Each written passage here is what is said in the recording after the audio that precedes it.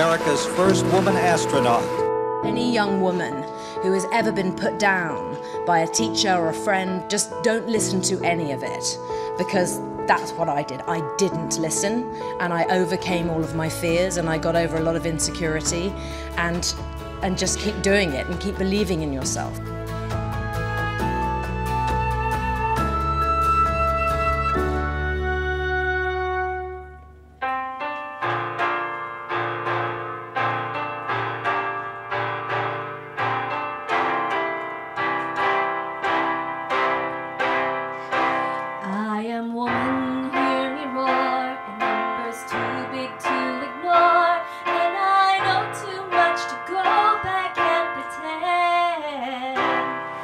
I've heard it all before, and I've been down there.